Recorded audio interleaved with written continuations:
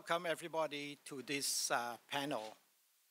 This is the second panel discussion of the international conference. Probably this is the last one for the conference. The title for this panel discussion is called Quality Assurance. Quality Assurance and Quality Enhancement of VPET. As the name of this panel discussion suggests, there's two keywords in this title. One is very obvious, quality, whether it's quality assurance or quality enhancement. And the other keywords for this panel discussion is VPET, which stands for Vocational and Professional Education and Training. And this title is familiar to everybody in Hong Kong. The reason we choose this title because it is very crucial to ensure all the VPET, whether it's program or training activities, provided to our student and employee, they must be of good quality. Now, I have a panel of distinguished speakers here. A total of 6 of them. 5 of them are on my side, and the other one is far away from Hong Kong in Malta. I don't think I need to introduce them one by one since the MC has already introduced them. So these panelists, they will make a presentation of how they look at the issue of quality of VPET and share their experience in enhancing the quality of VPET training in Hong Kong. Without further ado, let me first invite the first speaker, Mr. Steve Lai. He's the General Manager of the QF, Hong Kong QF Secretariat. Steve, please. Thank you, Anthony. It's just given in your introduction. The topic for this section is quality assurance and quality enhancement in vocational and professional education training, what we call VPET in Hong Kong. So we are going to talk about quality VPET. And my sharing today will be very straightforward. First, I shall mention from the government a more macro perspective what the primary purpose of VPET is. And then I shall try to identify a few critical factors or conditions required for quality VPET. And finally, I will introduce to you some concrete deliverables that QF Hong Kong Qualifications Framework can provide to facilitate the development of quality VPET in Hong Kong.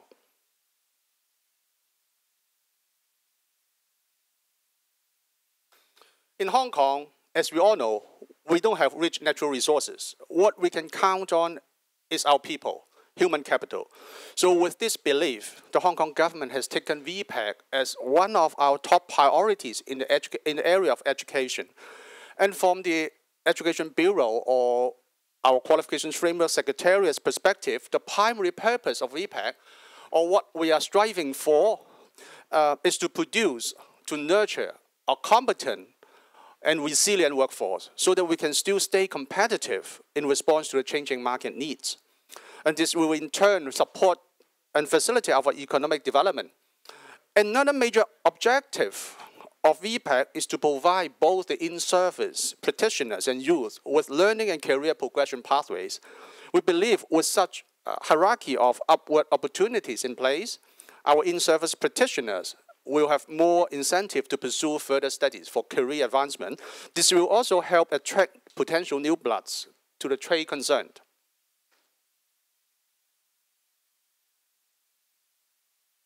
So what our QF can do in support of quality VPET, like many other countries, our Hong Kong Qualifications Framework is an overarching qualification systems for lifelong learning. It's a unitary framework which in fact covers all the education and training sectors. So no matter the qualifications are from the VPET, academic or continuing education sector, they are all covered under our QF system. In fact, our QF provides a transparent and well-established structure for articulation of qualifications acquired from different education training sectors.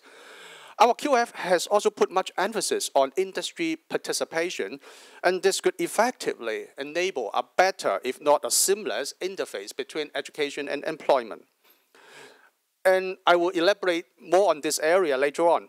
And from the QA perspective, our QF is supported by legislation with a robust quality assurance mechanism. All QF-recognized qualifications have gone through a robust and stringent accreditation process, so they are all quality assured and credible.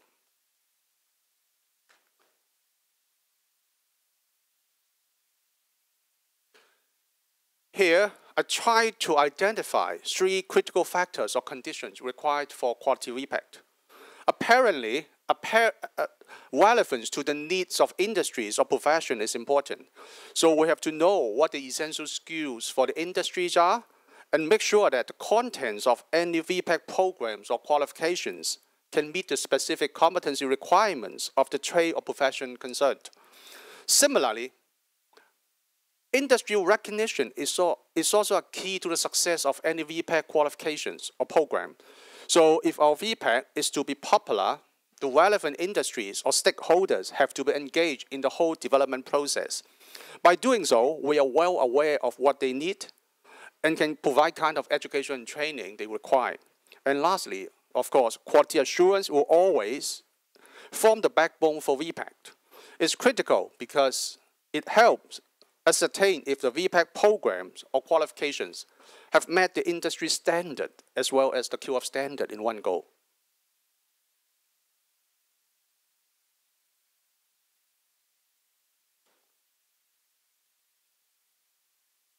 Here comes to introduce to you some concrete deliverables that QF can contribute to the development of quality VPET. As I mentioned in my last slide, industry relevance and recognition is the key to the success of any VPET qualifications. Under QF, we have a very strong industry network. Now we have already set up a total of 22 industry training advisory committees, what we call ITACs, which cover over half of the total workforce in Hong Kong. They comprise mainly those major stakeholders, including representatives of employers, employees, professional bodies, and relevant providers, relevant government bureaus and departments.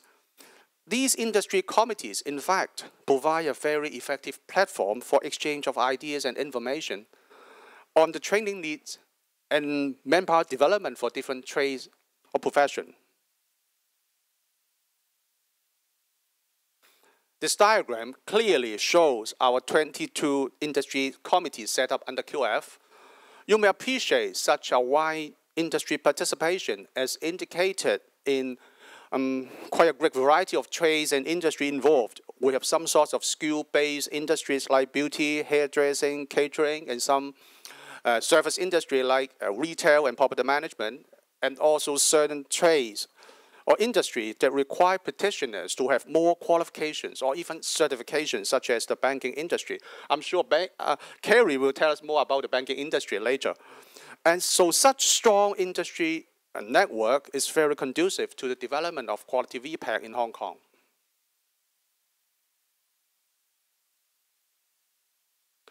The industry committees or ITACs mentioned above are much more than a platform for exchange of information. One of their major functions is to draw up the competency standards for the industry concerned. This is what we call this specification of competency standards, SCS under QF. Actually, our SCS set out the skills and knowledge required of practitioners to perform different job functions in the related trade. And these industry-specific competency standards, in fact, form the basis for VPET. Given the SCS has very high industry relevance and recognition, so providers and institutions are very keen to make use of the SCS to develop their VPET programs, what we call SS-based program, to cater for the specific need of different industries.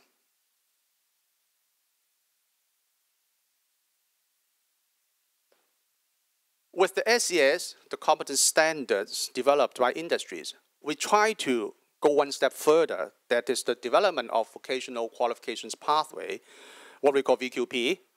In fact, is our direction for implementation of QF in industries. We are going to help different industries to develop occupation-based qualifications with the SES for certain principal job posts. By doing so, we want to provide a roadmap or progression in both learning and employment. That means education and employment will become more closely linked. We hope that will facilitate a seamless interface between the education and the labor market.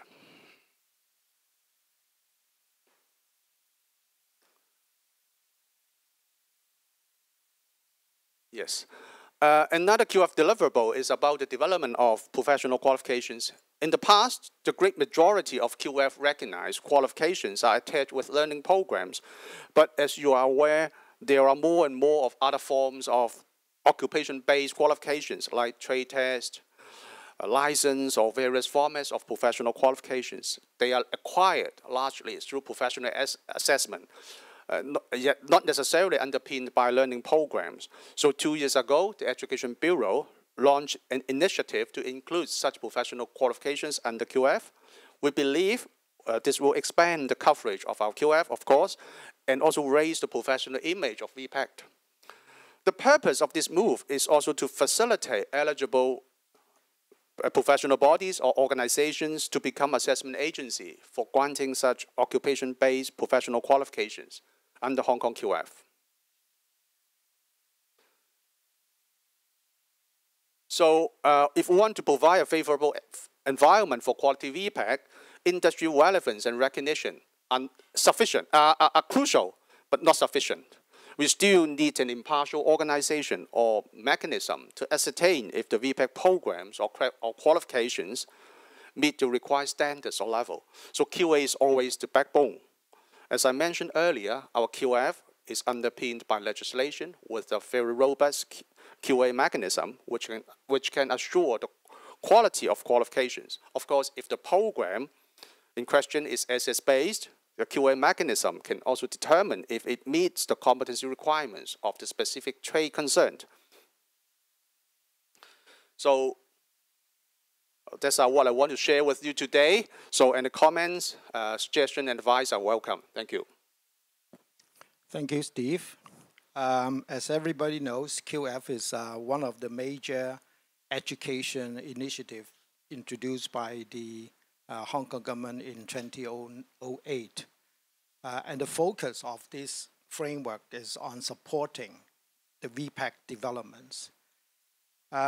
Thanks, Steve, for explaining how these QF infrastructures can contribute to help us achieve the various objectives of VPET. Now, before leaving this topic, I would like to have questions for Steve. Now, you mentioned in one of your slides that QF is a platform for exchange and interactions among the stakeholders. What exactly do you think the major stakeholders, like the policy makers, industry, professional bodies, employers, what do you think they should do to make VPET more successful in Hong Kong? Thank you, Anthony. This is a very valid question.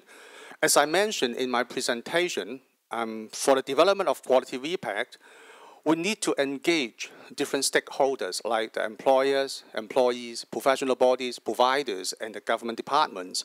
And in fact, they are playing different roles and functions throughout the whole process.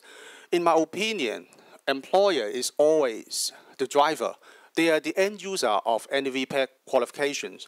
So if the employers consider a particular VPET program relevant to their need, and they recognize those people with such VPET qualifications for, say, HR functions like recruitment or even promotion, that will generate or create kind of market signals, and other stakeholders will follow suit. Say the practitioners and learners will take that program if they want to get a job, and providers will have more incentive to design and develop that kind of VPET programs to meet the market needs. And finally, the role of government, say maybe the role of QF is to provide, as I said before, an overarching qualification system with a credible quality assurance mechanism so that everything can be put together in a, say, effective and complementary manner. Thank you. Okay, thank you, Steve. So can we move on to the second speakers?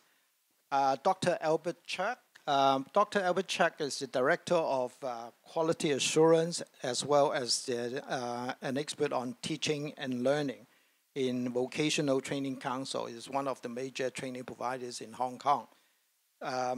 Yes, Dr. Cheuk, please.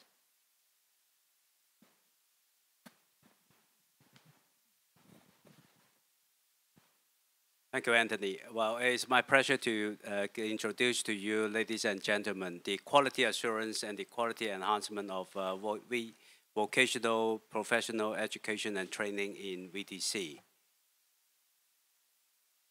Well, for those who come from overseas, first of all, let me briefly introduce to you what VTC is all about.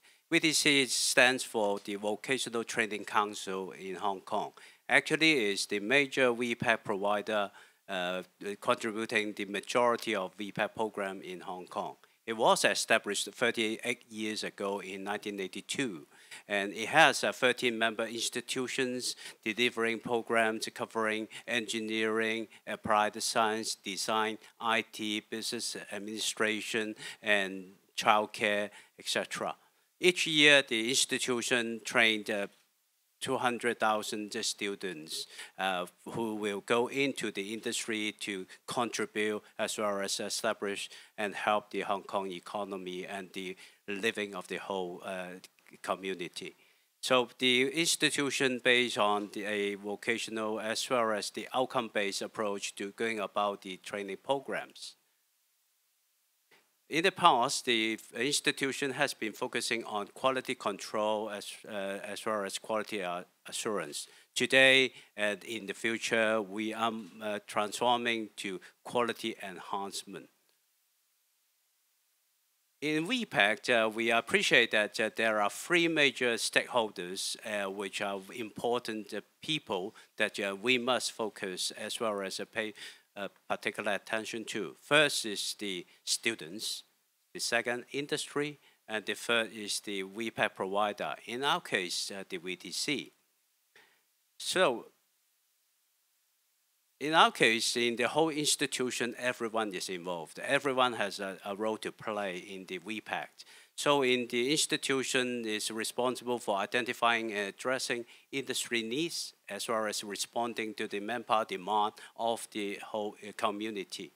Then the member institution will continually improve program curriculum and enhance the quality of those programs. Individual teachers, they are responsible for delivering authentic, professional, as well as vocational concepts and skills to the students to make them work ready as well as industry ready. In VTC, we have embraced a quality culture. The first and foremost is the student-centered. The VTC and teachers focus on students' interests. This is the most important bit. Then to germinate, consolidate, as well as to internalize students' professional ethics and values. We need to impart the students with the ethics so that they become a whole person. They contribute as well as to respect the social values of their whole community. Then the institution will impart students with up-to-date professional and vocational concepts and skills. Also, they will equip students with the problem-solving skills to tackle real-life problems in the industry. And last but not the least is the up-to-date pedagogies. We adopt the learn and assess the students in authentic environment in industry. I repeat, basically, we want the students to be work ready as well as to industry ready. In VTC, we have, like you are seeing, developed a quality enhancement gold standards module. This is a very beautiful flowers. Let me take a couple of minutes to introduce to you what the model is all about. The basic concept at the center of the flower is the student-centered, which is our core value. Underpinning this student-centered, we have three core values. The first one is transparency and fairness. The second is the evidence-based. The third is the check and balance. What do they mean? If that means we need to give these students a fair and transparent study learning in their journey in VTC. And then whatever we do need to base on evidence, so that what we do is really meeting the needs of everyone in the VPET. And finally, we need to have a check and balance. There's no point individual teachers or program leaders designing programs or delivering the concepts on their own without realizing whether those are really up to date as well as the most appropriate concept and skills to be given to the students. So then I'll take a couple of minutes to introduce the 8 petals, i.e. those 8 areas of importance in the whole QE concept in VTC. Starting from the 11 o'clock position is the external views, industry and market needs. Basically, we need to go out and canvas views from the industry, from the community to see what their needs are, and then how we should design the program. And apparently, once we have the external views, then we can design the program and structure the curriculum as well as include the content according to the needs of the industry and the market, so that the student do learn about the best fit to meet the industry needs. Then going to the third areas, the recognition and the accreditation at the 2 o'clock position. Basically, as I said, there's no point for us to tell everybody that our programs are the best without any objective assessment. So we must ensure our program are objectively assessed as well as accredited by external parties who are authorities. In our case, we put our program for accreditation by the statutory body like the Hong Kong CAAVQ and then the Hong Kong Institution of Engineers. So these are the accreditation we obtain every day, so that the program are objectively assessed. Then we come to the 4 o'clock position, the student admission, as well as the 5 o'clock position, the availability of information to students and public. You will remember that I talk about the transparency and fairness. So these 2 areas are those passages that we need to ensure our students are given the most reliable, accurate, and accessible information about our programs, so that they can make informed choice to plan their learning journey and go through the process, as well as obtaining the necessary qualification, as well as the skills, the concepts, and the problem skills to make their work life in the future most comfortable and easy. Let me move on to the 7 o'clock position, the student support and enabling resources. Apparently, when we admit the student into our program, we need to give them the resources as well as the support, so that they can have a enjoyable and rememberable learning journey throughout the 2 years, 3 years, or 4 years in VTC. Then we have talked about what we support the student. At the same time, we need to look after these teachers who are the important people in the whole VPET. So we need to engage the teachers so that they have a fair and comfortable workload, and they won't be overburdened by administration, so that they spend their time more on administration rather than teaching or facilitating the learning of the students.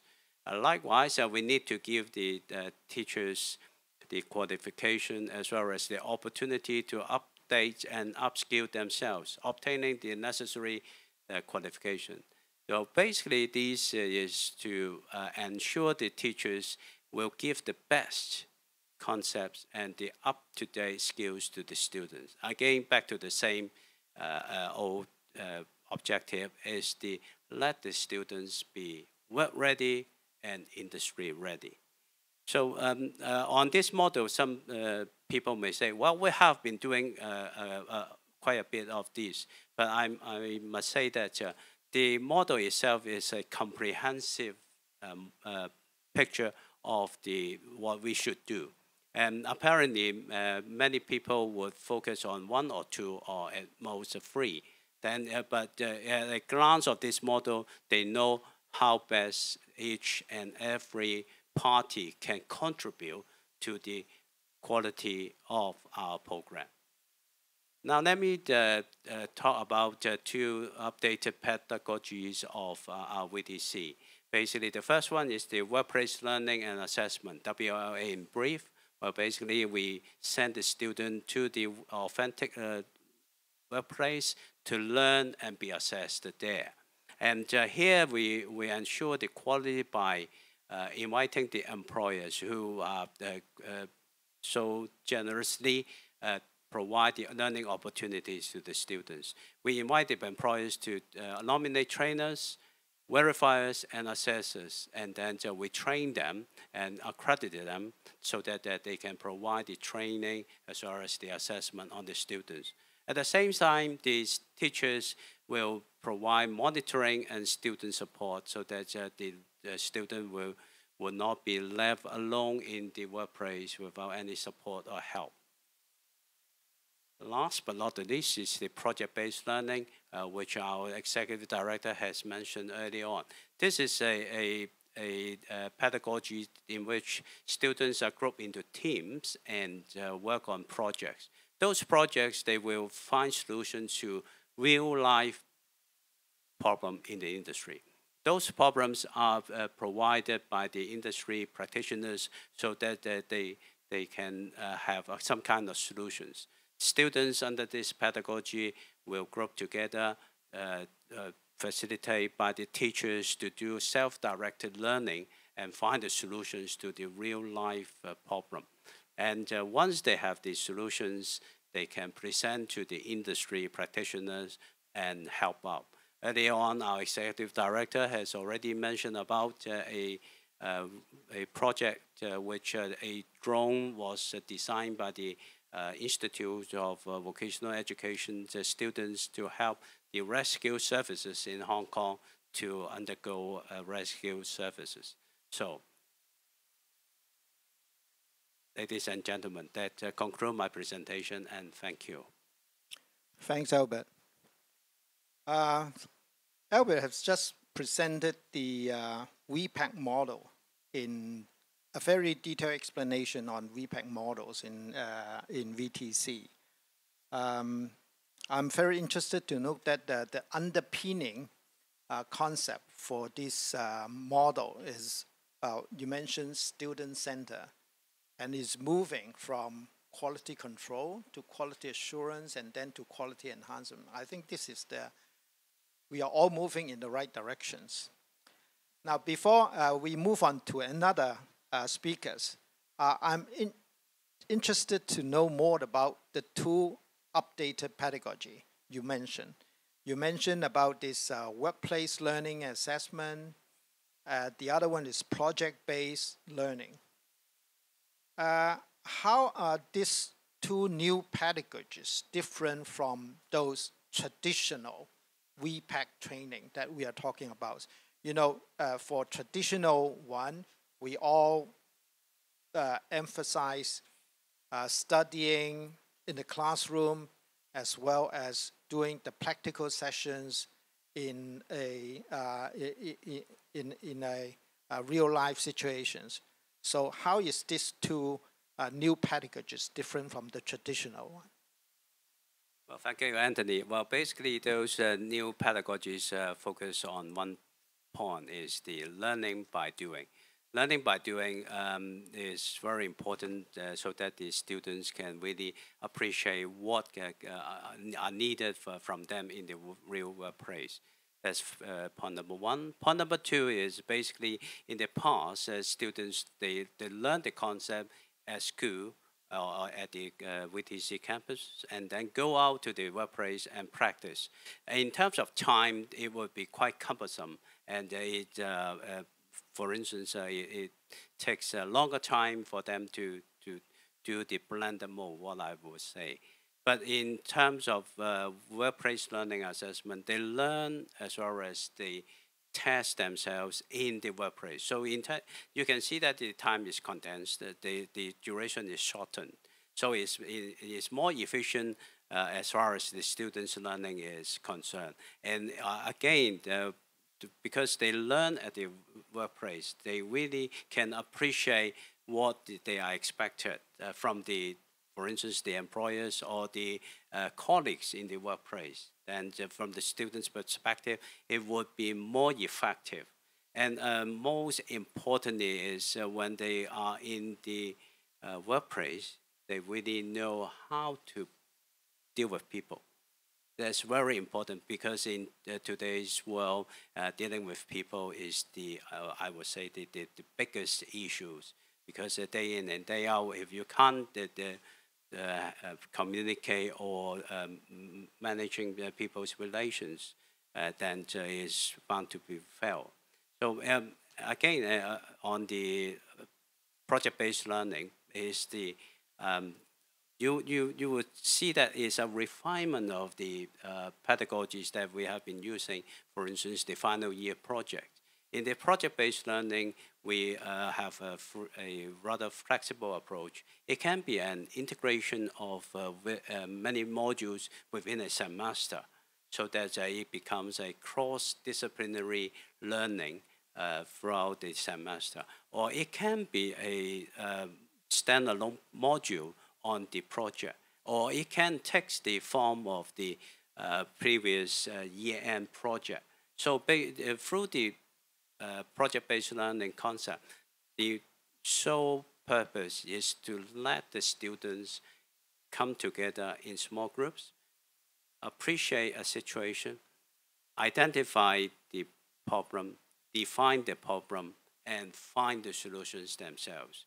And as I am told by students as well as teachers, they really like the concept because they can actually appreciate the situation themselves. They learn themselves. At the same time, the teachers do tell me that they like it because they learn together with the students.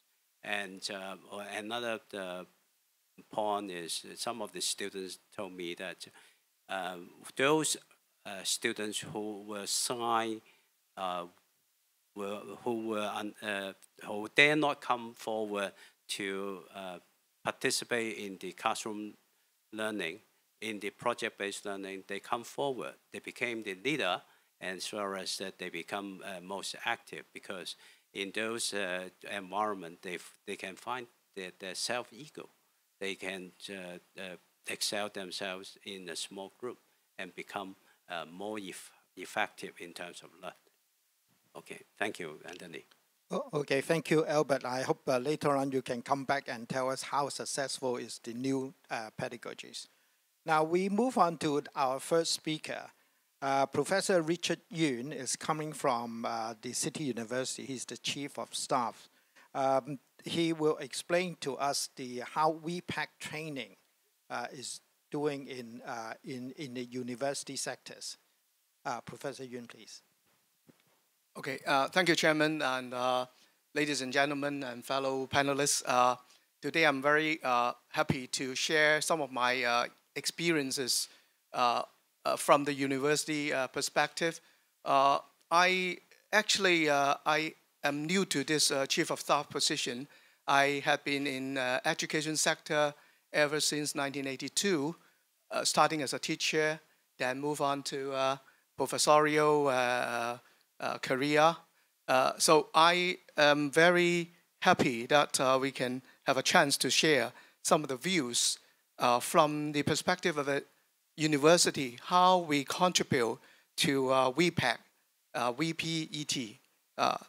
And I cannot put everything together. I only select 3 areas where I think would be useful to share in this presentation. Firstly is the attributes contributing to the good quality of VPET.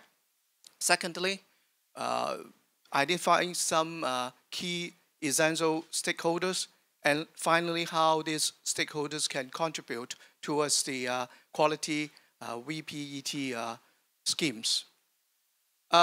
Firstly, I have to borrow some of the very established attributes in engineering education, which is now, I think, very widely adopted in Hong Kong, and I think is internationally more or less well received. Firstly, to train an engineer, a professional engineer, we map it to the QF level 5, which is also briefly discussed by our other panelists, the first speaker. There are 12 points. By no means they are exhaustive. We can have more points, but those points are very important, and in the engineering professional training community, I think this is well accepted. So let me just briefly go through them. They are all abilities relating to applying fundamental knowledge of mathematics, science, and formulate solutions for engineering problems. And secondly, to design, conduct, and conduct experiments so as to the words are very small, sorry. Yep, so as to provide appreciation of other engineering designs, as well as analyzing and interpret data in engineering design and professional disciplines. Depending on which discipline they are, they call for slightly different skills. And then thirdly is the ability to plan, organize, and construct, control, monitor, and deliver engineering projects of all types to meet the desired needs within the constraint, practical constraints in terms of economy, quality, safety, environment, and sustainability, etc. And then very importantly, as a professional engineer, we need to be able to work with multidisciplinary teams. It could be architects, surveyors in our construction industry, because this is where I come from. Maybe in other areas, it can involve other professionals such as accountants and so on. They are all people that we have to work with. And then to identify and formulate and solve open-ended and complex engineering problems, to describe and practice as a professional engineer in compliances with the managerial, social, professional, and ethical responsibility, and then to communicate effectively by means of drawing, oral, written presentation, and so on. And then the ability to to describe the impact of engineering-related solutions in a global and societal context, especially the importance of health, safety, and environment consideration to both workers and the general public. And then the final 4 attributes, which are also crucial, is to recognize the needs for and to engage in lifelong learning, and to understand legal framework of the relevant statutory requirements, and to use the techniques, skills, and modern engineering tools necessary for engineering practice. And finally, to be able to use the computer IT tools relevant to the discipline so that they should be deployed efficiently. Now, those attributes are important to our VPET education, especially professional engineering training. And those stakeholders who are closely related to this area, this training, are divided into a number of sectors: education institutions, such as universities, and also students. It also includes the teaching staff, faculty, as well as the administrative, laboratory personnel, etc. From the government and authority side, statutory bodies such as the Hong Kong CAAVQ, VTC, my fellow panelists, and other important institutions who are under the statutory governance. And of course, not to forget that we have professional bodies such as Hong Kong Institute of Engineers, who I work very closely with, and other professional bodies. And in terms of ethics, one very important element is ICAC in Hong Kong. We do have a lot of contribution from those government departments, which I cannot name everybody. Now, of course, when we train engineers and professionals, they are ready to be used by the industry and to be employed. And finally, what matters is how the career development can be prosperous for our graduates. And then finally, they become an alumni and then come back and contribute to the institution.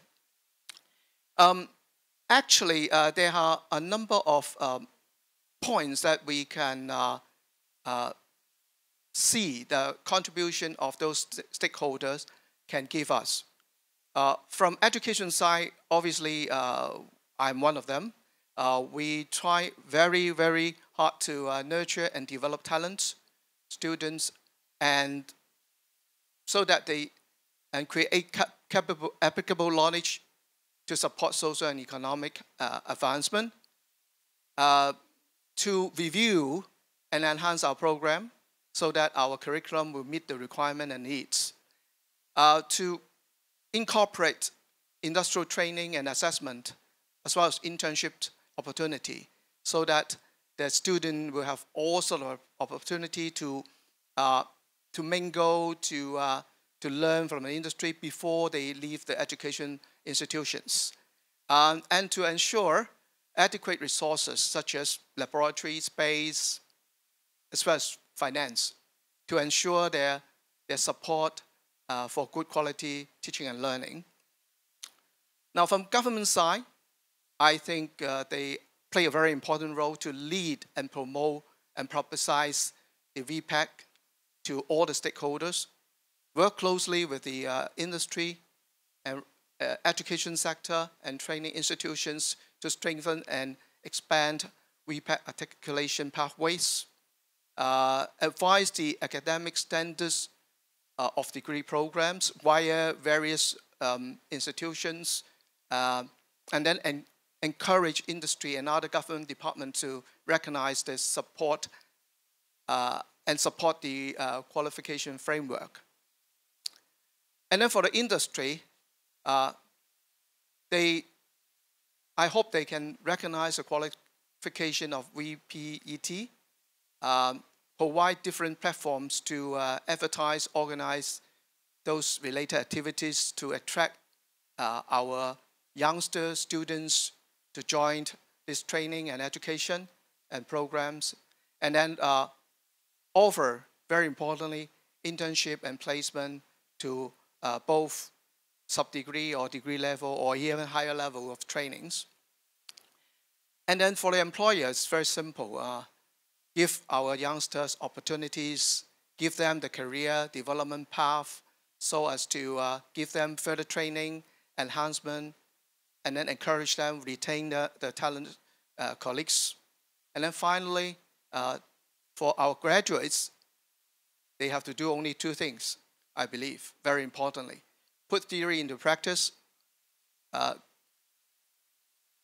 utilize what they learned, demonstrate professional competence and skills in their workplace, enhance their marketability, such as lifelong learning, upgrade practical skills through continuous learning for their whole career path. So I think with this, I will stop here. Thank you for your patience. Thank you very much. Thank you, Professor Yuen. It's a very comprehensive explanation of what constitutes the quality of VPET, using the example of engineering studies. I have one perception problems for you, Professor Yuen. So you are coming from the university, right? So generally, a lot of students, they welcome the university more than the other training providers, whether the training in the university is for VPET or an academic study. So generally, they said they probably have a very incorrect perceptions on VPET as being inferior to academic study in university. So what do you think we can do to correct these misconceptions so that we can promote more VPETs to parents and the students? Thank you, Chairman. I think this is a very interesting question, and you bring out a very interesting misconceptual point.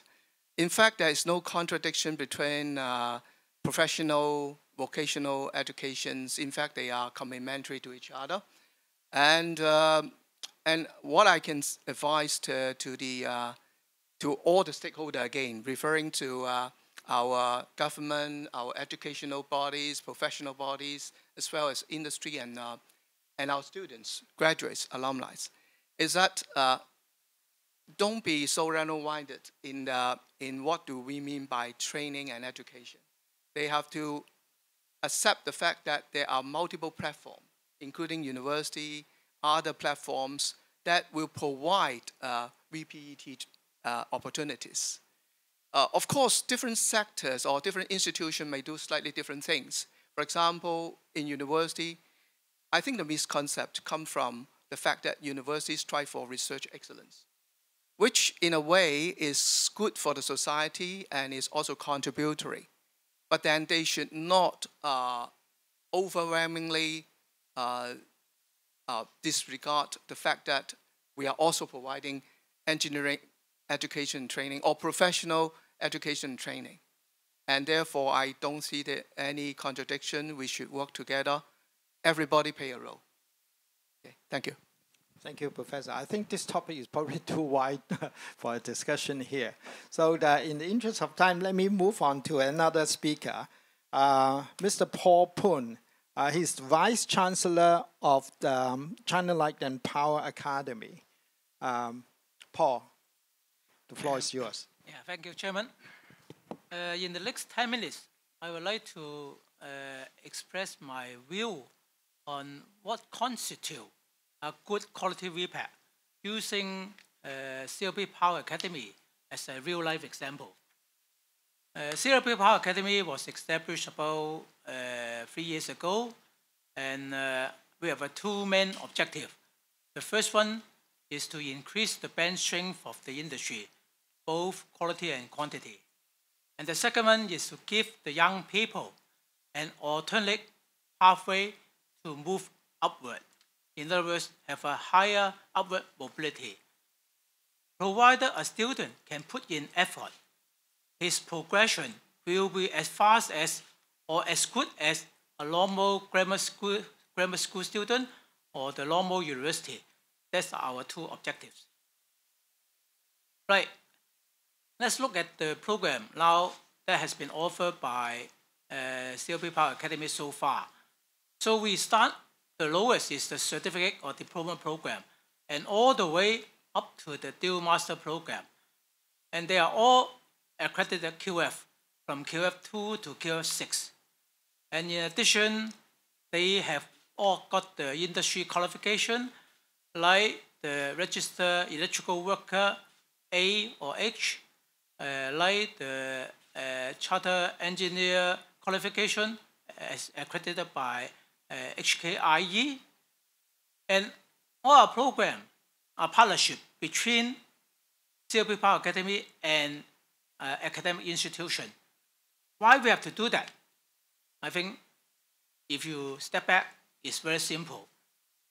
Usually, the academic institution will have very good quality assurance process, teaching and learning process, etc.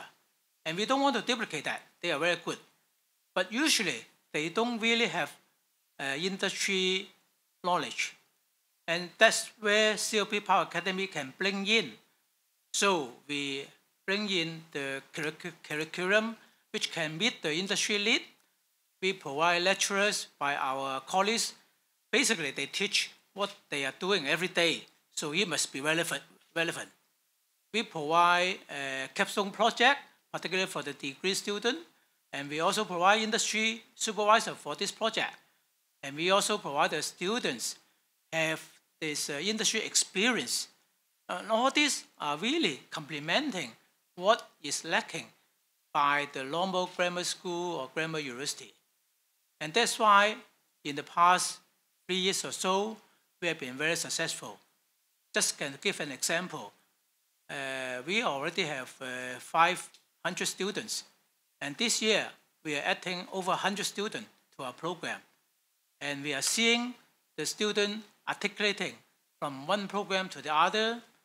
And we also seen graduate students are getting promotion, a better job in their own organization, etc. So these are very clear illustration that this collaboration really works. And very importantly, we must tie in the VPET with the career progression in the industry. That's really important. So this slide shows, again, using CLP as an example. In fact, this is the same for many other organizations. So starting from the bottom, a diploma student, usually he is just a Form 3 student, and he entered the diploma program, and 2 years later, he could join CLP as a technician. And at the same time, he could enroll into the professional diploma program, which is 1 year. That will bring him to the technical officer job and senior technical officer job. If he want to further progress, then he can enroll into the degree program, either the electrical or mechanical engineering program, and that will bring him to an engineer status. And if he still have a higher motivation to move upward, he can join our dual master program, and he could be engineering manager or even the leader. So we are giving the student a very visible, practical, and rewarding career pathway. A student is not joining one program, he's joining a career program. And the student can sort of have a multiple in and multiple out pathway. Say he has a family issue or something, he can stop sort of for 1 year before going into the another upper level program. So this is very flexible. And if you look at the left-hand side, the number of years, so 10.5 years, a Form 3 student can get to a dual master program. He can get 2 master degrees from 2 most reputable universities, HKUST and Cheuk University. So that we provide a very clear picture to the student joining a program. The student is not studying a program at all. He is studying a full life career program. And let's look at this first year graduation student, which was held in January last year. And you can see we have support from all the senior leaders in the company and also from our Chief Secretary. And you can see also we have students from ethnic minority, a female student. So you can see we are really encompassing sort of every walk of life of students. And that's our objective, to give the young people an upward mobility pathway, and so that he could progress his academic study together with his career. Now let's watch a short video on what I have just said. 我讀書又唔叻，又冇專業資格，點知仲有 second chance 讀書進修？喺中電學院，我揾到新嘅發展方向。我得到嘅專業知識唔單止嚟自課本，更嚟自每個實習嘅機會。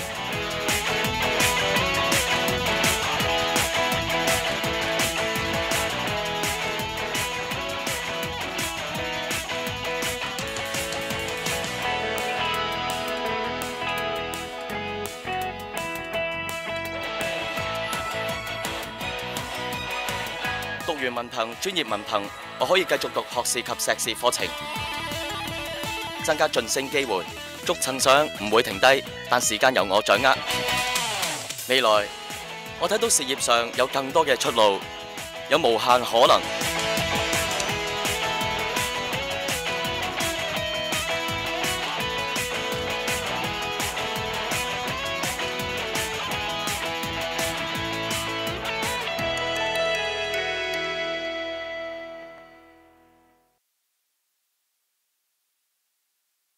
So these are our real students, by the way. They are not actors. And another area I think is very important is who are going to support our program, and we call it UIG. So we mentioned university have many good attributes, and we got the government support. For example, they are granting the REW status, and they are providing a lot of financial support to the students. And also the industry, of course. I mentioned earlier, we have the curriculum design and lecturers, and also on the project, and also on the recruitment. So you have this full support from UIG that will make the program successful. And another area that has to be successful is a collaboration with other industry.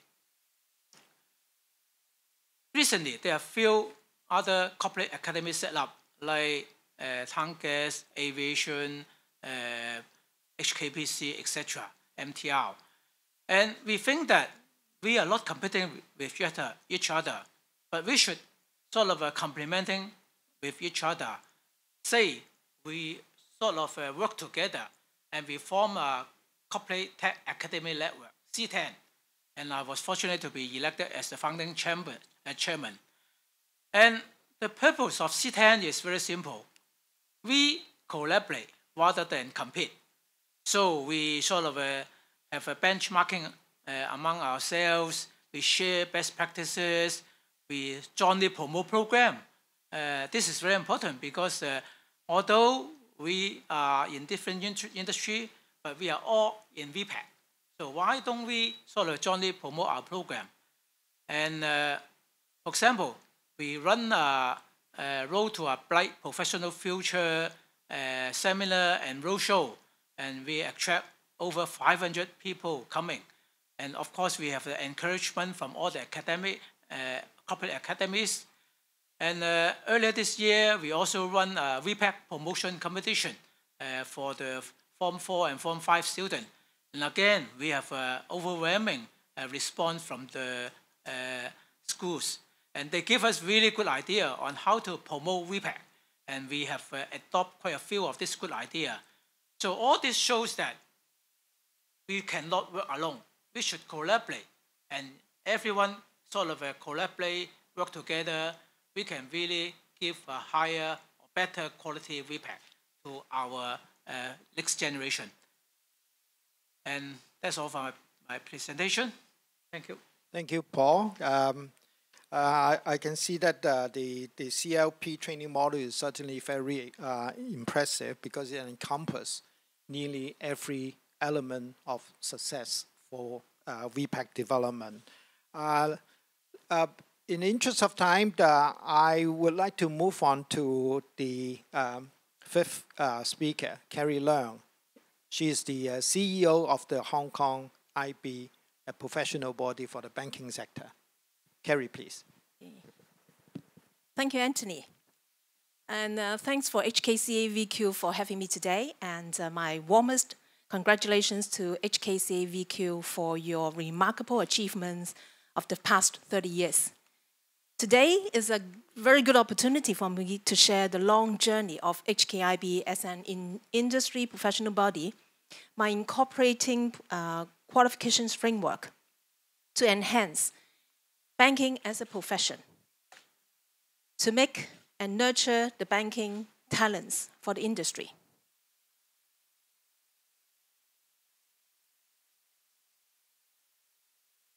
Okay. We are very grateful that on 1st August 2020, HKIB is appointed by the Secretary of Education to become a professional qualifications assessment agency. In short, we call it PQAA, to accredit 9 professional qualifications for the banking industry. And practitioners could make use of this common qualifications benchmark to enhance their professional competencies and also to obtain industry and regulators recognition at the same time. Actually, these common qualifications help us to enhance the professional competencies, and also, there's something wrong with the PowerPoint. Does it show? Oh, yeah, it comes. The industry and the regulators recognitions. So what were we before the appointment as PQAA? Actually, HKIB is the first not-for-profit professional institute in Hong Kong to issue banking qualifications. Actually, we have a lot of different key stakeholders. And our objectives is to uphold the, and further develop the Treasury status as an international financial center. We are very well represented by senior management from banks, and also we provide lots of professional training and development opportunities for the industry. We also organize a lot of industry conferences and networking events. However, we found that our key stakeholders are doing the same as we do. So we were getting confused and also questioned about our role. Are we just one of the training providers? And can we deliver more to serve the industry and help driving the industry development? We looked at the scene deeply and widely, and we saw academic institutions, other professional bodies who also offer various high standard education and training programs to the industry. Like many of us, they have difficulties in catching up with the industry about the fast-pacing and ever-evolving development. While regulators and also the industry practitioners, they need academic institutions to provide work-ready graduates. However, they also faced challenges on how to make sure the competencies of the practitioners were continuously improving to compete with other cities. A passive approach to manage the new talents also posed difficulties for them to manage people risk and to ensure a sustainable way to supply a competent workforce. So in terms of employer, with the rapid changes and the development of the banking industry, it is always difficult for them to find the right talent. In addition to the heightened regulations and compliance, they always looked for a systematic approach to help them to identify talent gap in order to facilitate their manpower planning and also the yearly budget training budget for their banks. For the employees and young talents, they may aspire to join the industry, but they also worry about lacking understanding of the market trend and lacking practical industry knowledge. They need a tool to help them to plan their career and to invest the time and money effectively to become the right talent for their future employer. The industry had a lot of different voices, but all leading to different directions. Therefore, we need a clear, transparent, and also a widely recognized mechanism that lead the industry to go up and go forward. The process is like handling a bunch of big data, but how to do it and who to do it.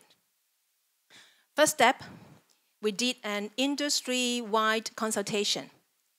And we did a detailed review of our qualifications and our training programs in terms of the positioning of the qualifications, the structure, mission and requirement, mechanism for the industry involvement, and also the articulation to other study paths. So with the introduction of the HKCAAVQ, we are able to use the QF as a common platform, a common language, and also its QA mechanism to solicit for, support from the regulators and the industry. So we started the alignment by establishing a common qualifications benchmark under the Hong Kong QF for the banking industry.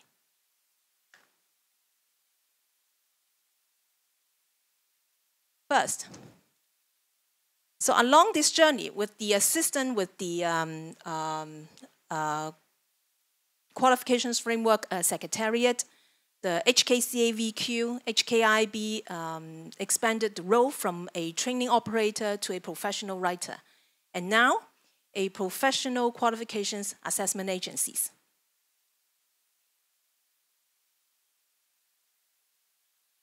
Being a professional qualification writer, we partnered with different types of banks together with YO's advisors to develop the SES for retail banking, corporate and commercial banking, and also the private banking.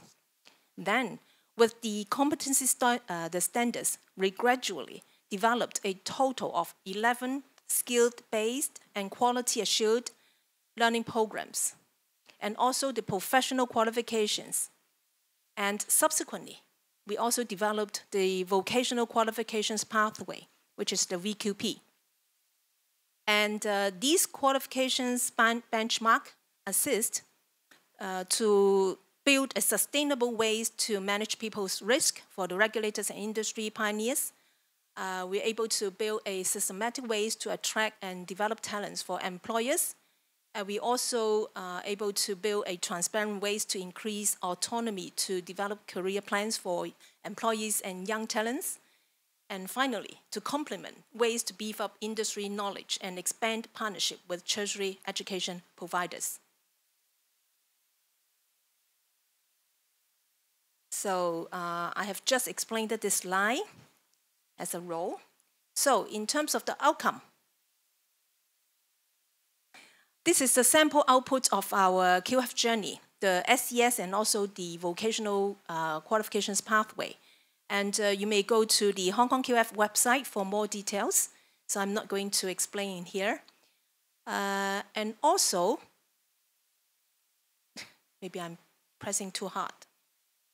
Yes. It's quite sensitive. It doesn't, oh. Sorry about that. Stop. Okay. So in terms of the application of the UOCs in VPET qualifications, you may go to the HKIB website for more information about the 9 accredited and regulator-recognized skill-based professional qualifications. So these information are all listed in our website. Last but not the least, I would like to use this as an example to give a recent example to how we establish a closer link between the VPET and the employment for the 2020 fresh graduates. You may all know that recently, because of the COVID and the US trade war, the fresh graduate of this year are facing a lot of challenges in finding a job. Hong Kong MA actually partnering with the Hong Kong Association of Banks, Academy of Finance, and also 43 banks and also 11 universities. They launched a banking talent program for nurturing fresh graduates by providing a 6-month working experience and also sponsoring of a industry knowledge training and also 5 occupation-based professional qualification pitched at QF level 4. So if you look at the PowerPoint, I've listed out the qualifications. These qualifications are also tailored to fresh graduate. They could choose to study respective professional qualifications in according to the banking functions they are about to join. We all hope that this program could help them to strengthen their future employability.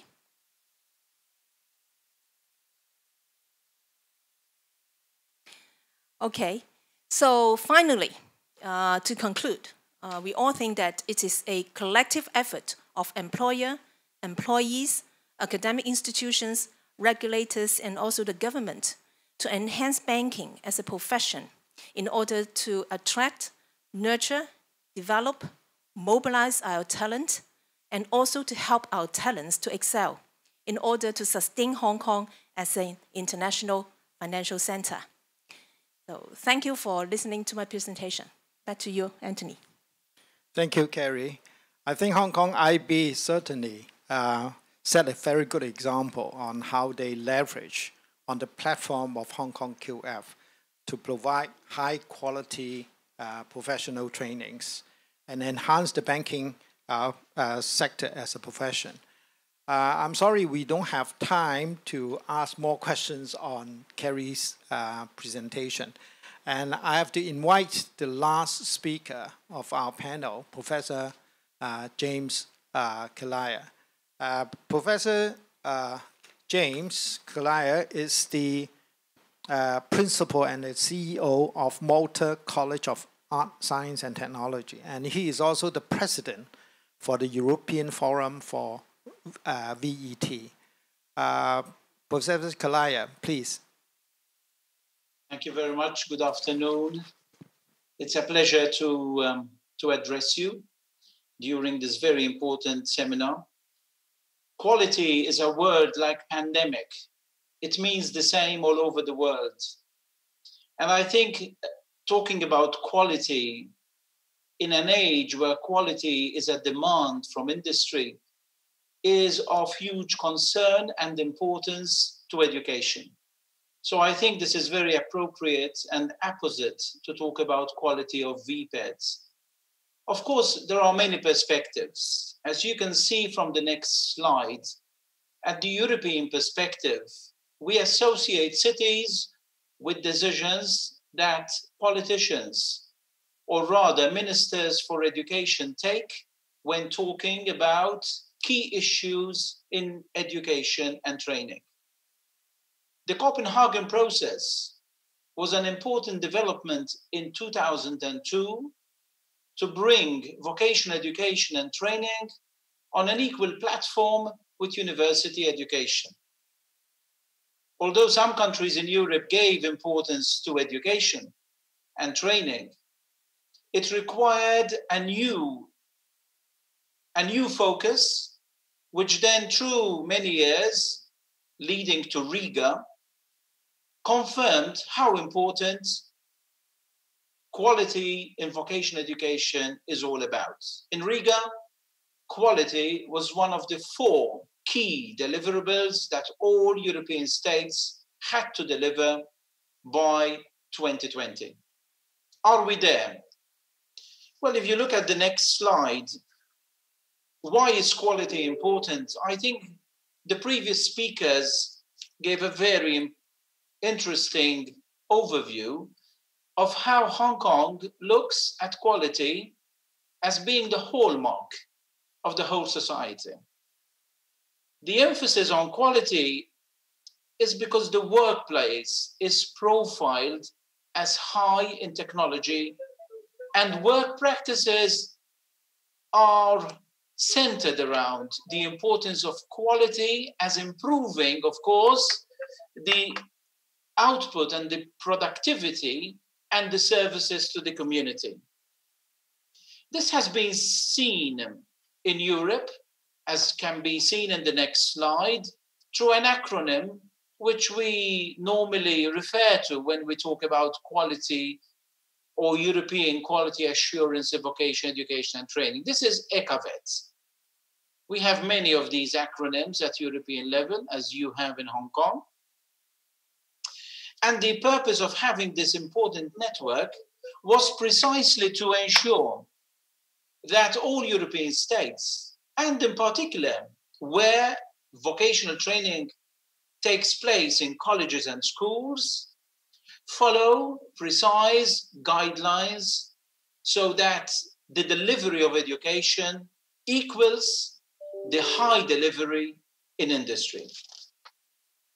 So the aim of the HKCAAVQ work program, as can be seen in the next slide, focuses on 4 important directions. The first, because we live in a continent with so many different languages, 500 million in population, we thought that exchanging information and experiences is extremely important. Why? Because not all European states have the same quality assurance in terms of vocational education training. Some have it high in importance, some have it at a lower rate. So exchanging information leads to the second important deliverable, which is policy development. And I can freely say that practically all member states of the European Union today and beyond have very precise policy developments in the area of quality assurance in VET. Of course, there is a major difference between having policy and implementing policy. I think the bridge between the two is what many of you during this panel discussion have explored and have explained, how you put theory into practice, policy into practice. And therefore, the third deliverable is collaboration. And there are hundreds of projects across many European institutions to promote quality assurance. We learn from each other, from each other's good practice and from each other's mistakes. But finally, you need that people do not only follow quality assurance because there is a policy, because you have to do it, but because it is a culture. It is something which you do automatically, like gastronomy, like any other aspects of culture. Quality improvement should become something which we do almost naturally. So HKCAAVQ, as can be seen from the next slide, is the response to quality of VET. And there are a set of European requirements, expectations to promote and support the continuous. It's a lifelong learning almost aspect of quality in vocational education and training. And there are reference tools, of course. It's a framework which, because of our diversity, we ascribe to it and we come as close as possible to what is required in order to ascertain quality in the teaching and in the learning of vocational education training. The next slide illustrates that quality assurance has an improvement cycle. You cannot review unless you plan, and you cannot implement unless you plan. You cannot evaluate unless you implement. These are the 4 overarching principles that all member states of the European Union have subscribed within the HKCAAVQ quality assurance and quality improvement cycle.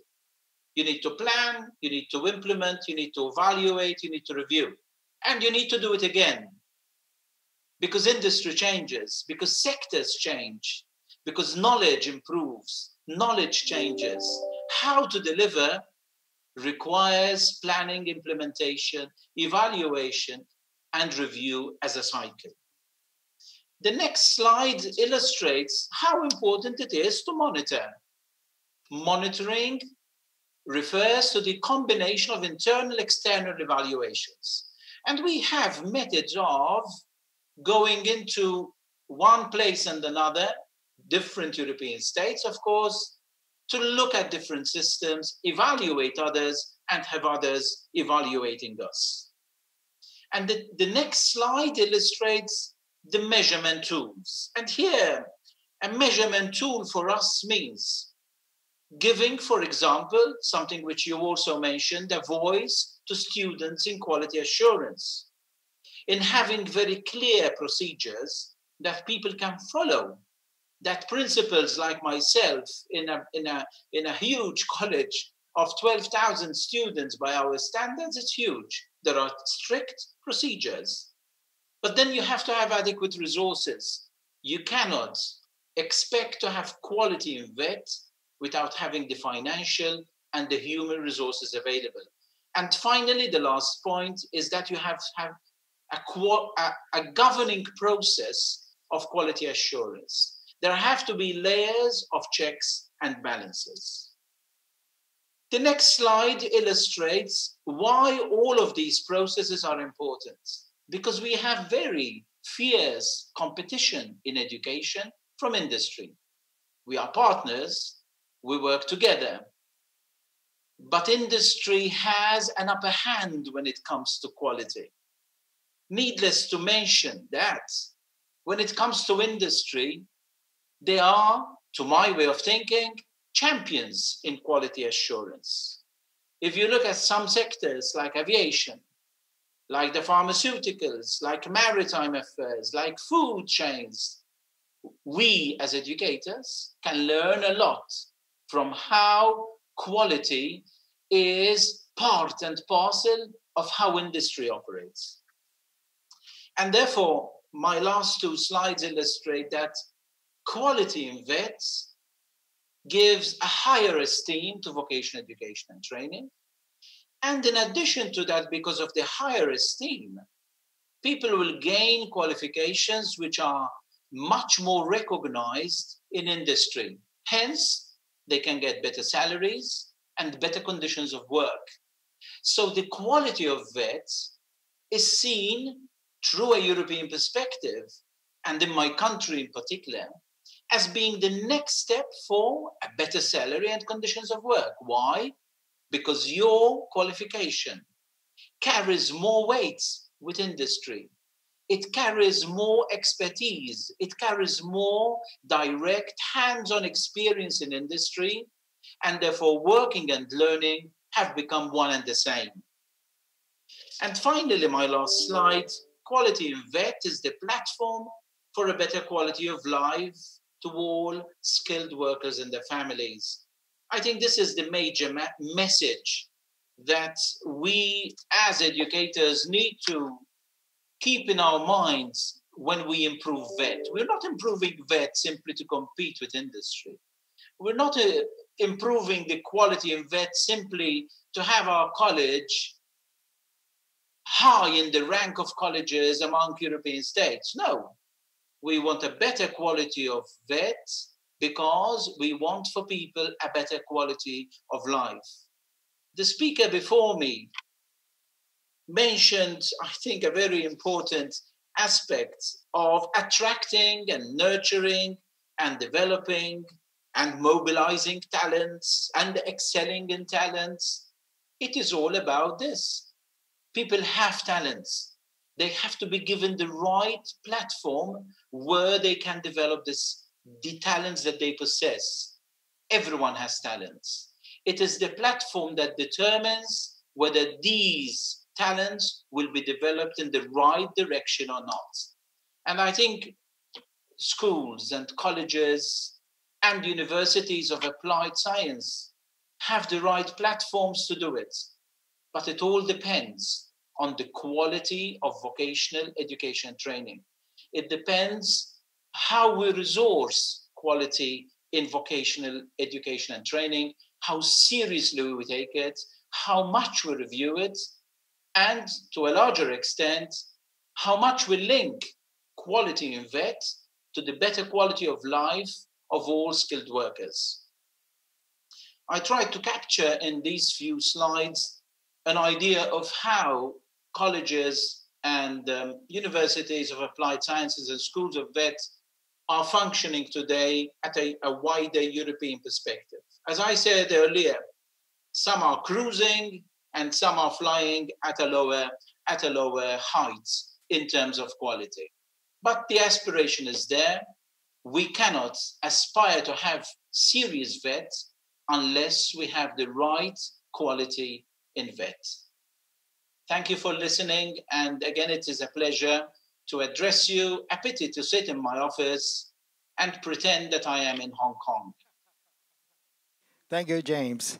Thank you for your presentation and introducing this EquaVET framework and how it works to promote quality improvement for vets. I'm sure there are many questions on that, but because we don't have time for these sessions anymore, so I have to wait until you come to Hong Kong next time. We can have a more detailed discussions on this topic. Now, I think we have come to the end of our panel sessions. Let me say a few words as a conclusion of these sections. Now, we have been talking about VPET. We know how important it is. Not only is it important to build a competent workforce for our society to support economic development, but at the same time, VPET is very important because it creates opportunities of employment for our youngsters and also their advancement in the social ladders. Now, our speakers are quite clear that in their speech that good quality VPET are not attributable to the effort of one single party, but rather all of us, all stakeholders working together. Luckily, our speakers here suggest that there are a number of platforms, this collaborative platform, allowing everybody to work together to improve VPET, like the Hong Kong QF, the university sectors, professional bodies like the Hong Kong IB, and also the network CTAN, QA agency, and also overseas the HKCAAVQ at the international levels. So I have to thank the Hong Kong CAAVQ for providing this platform, for sharing, and look forward to the next opportunity to discuss more on this topic. Thank you very much. Thank you, Mr. Chen, and our distinguished panelists.